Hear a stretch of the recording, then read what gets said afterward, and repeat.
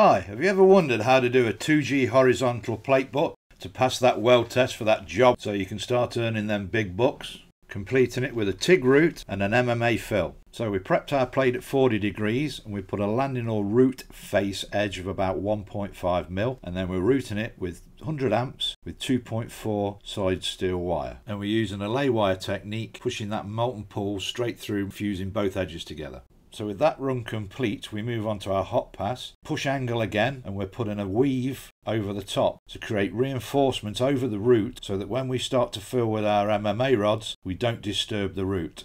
So this is quite a quick run.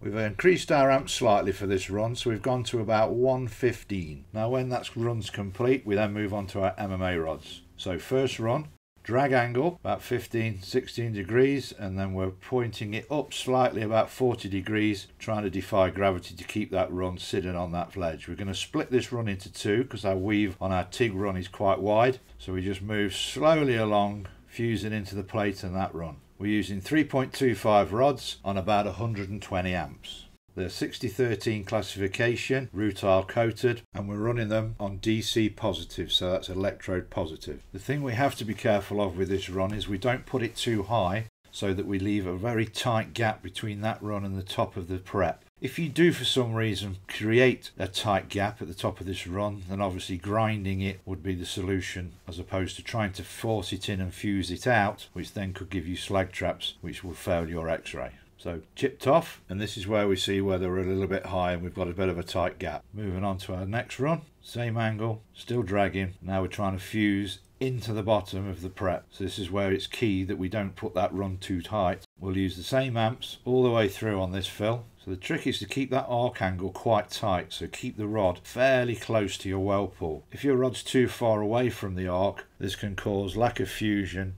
with the weld pool being unstable. So coming to the end of that run, nice smooth action to finish.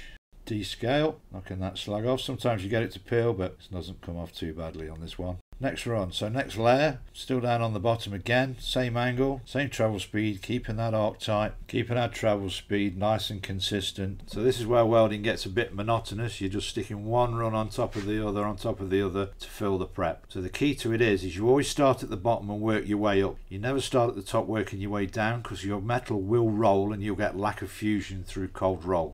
Like building bricks, always start at the bottom. You start with the floor and work your way up to the top. And the key is to make sure that layer is flat and not full of lumps and bumps. So with those two runs in, we've now got a slightly tight gap at the top. As I said before, we'll clear it out with a grinder. Always better to be safe than sorry. Making sure that we're wide enough so that rod will sit in the bottom of the gully. So with that run complete, you should have a nice flat profile just showing the top edge, just to give you something to work to when you're capping. So capping on the first run, we're now following that bottom edge, fusing into the edge and slightly into the plate, getting rid of that bottom edge of the weld on the flushing run.